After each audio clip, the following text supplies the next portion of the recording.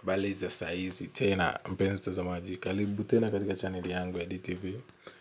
Usisahau kubonyeza button nyekundu iliyo chini ya video hii ili kuwa mtu wa kwanza kupata taarifa zetu. Kwa siku ya leo nakuletea njia ya kusolve tatizo moja ambalo linatokea katika application moja ambayo inaitwa Ads Manager.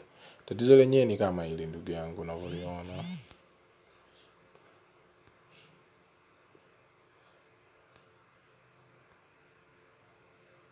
Tatizo ni lenyewe kama hili mnavyoona. How to fix.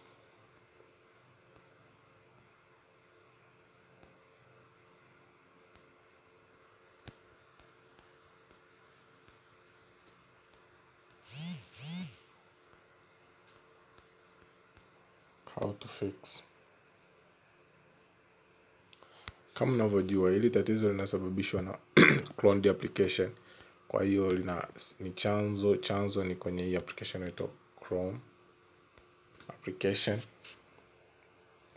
Na linakuja baada ya kuclone hii application. Kumbuka Ads Manager inakaa moja kwenye simu, lakini baada ya kuclone application zaidi ya moja, sasa tatizo ndo linakuja.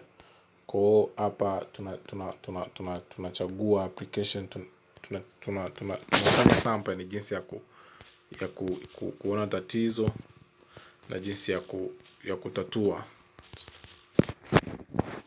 Fanya mchakato hapa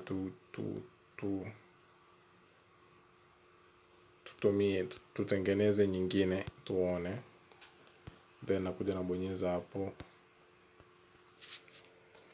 then na wait.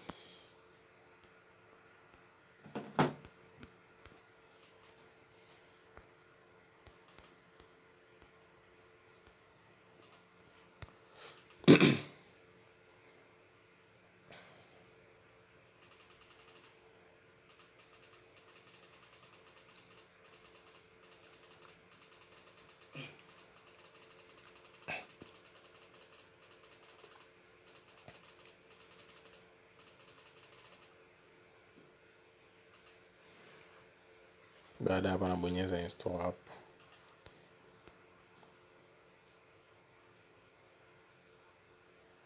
Nabonyeza install. Installing, tunasubiri muda ule na install application.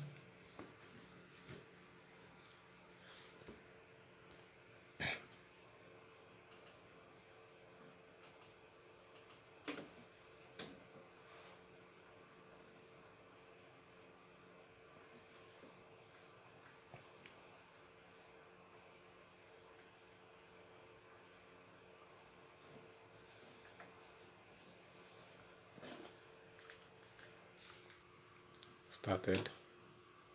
Baada hapo tunakuja kwenye application yenyewe. As you can see this application, ukifungua inakuletea hiyo.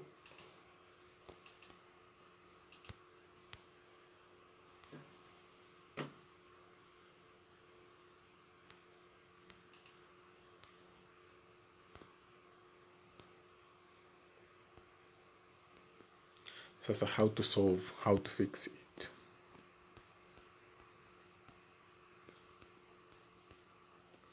How to fix. Kuwa na mimi katika kipindi hiki. Sasa jinsi ya kusolve tatizo kama hili.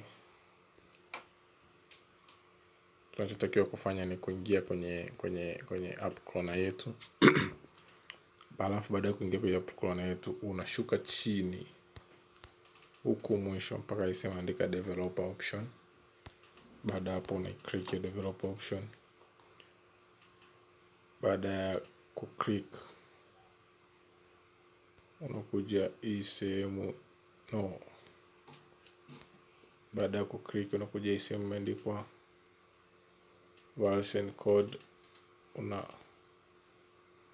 Una hii sehemu imeandikwa hide, unaimark. Baada ya hapo tunakuja kutest. Let us test. let us test. Go to test kama application inafanya kazi vizuri.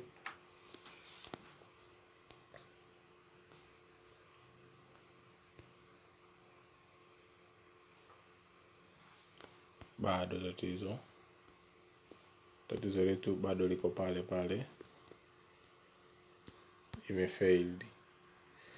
Sasa baada ya kufanya kitu hiki, yes, unakuja kwenye application ambayo iko cloned. Nenda kwenye cloned application. Baada ya kuja hapa, nenda kwenye application yako hiyo ambayo umeclone.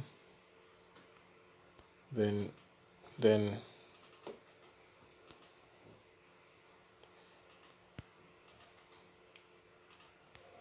baada ya kuja hapa, show cloned option, then shuka chini mpaka developer option, then this site hide.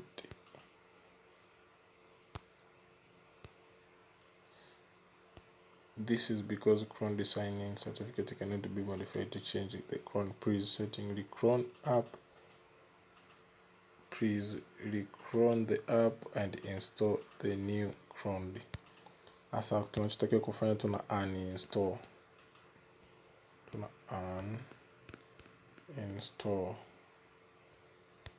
Tunakuja kwenye application yetu.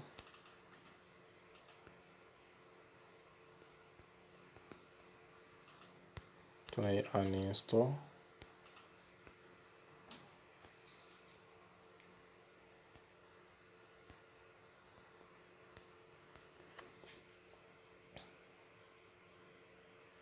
Baada ya ku uninstall, tunakuja kwenye cloned application.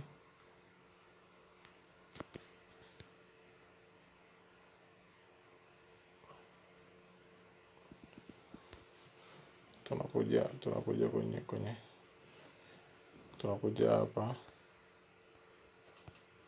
tunabonyeza, tunakuja chini, tunabonyeza developer option, tutakuja hapa, tuna hide, then tuna clone, add name 1, then tuna click here, wait a minute, wait kwa dakika.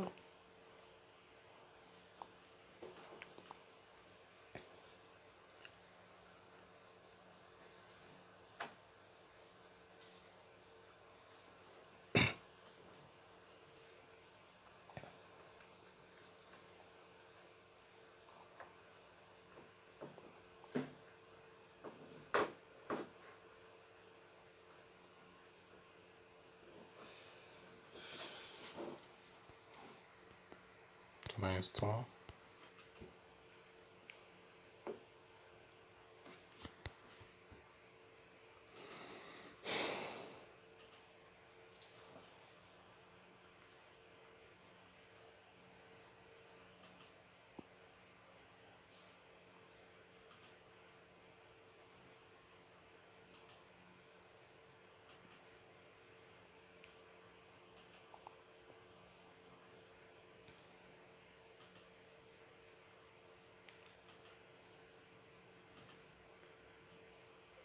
Rejected.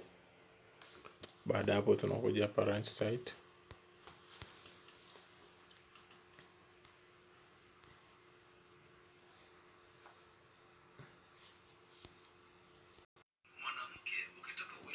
Nakuja kwenye application hapa, sorry mpenzi mtazamaji, then nakuja show clone setting.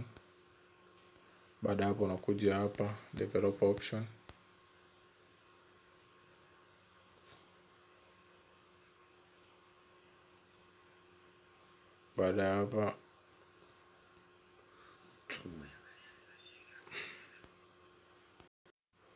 Baada hapa nakuja ignore crashes, unaimark, then skip native, unaimark.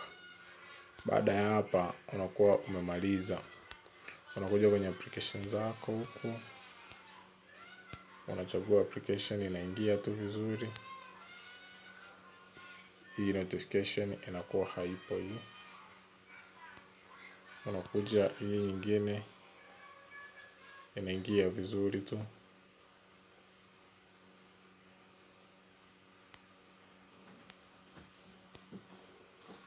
Kwa ni simple, it's simple like hivyo. Asante kwa kuwa nami kuanzia mwanzo mpaka mwisho wa kipindi hiki. Usisahau kubonyeza button nyekundu iliyo chini ya video hii.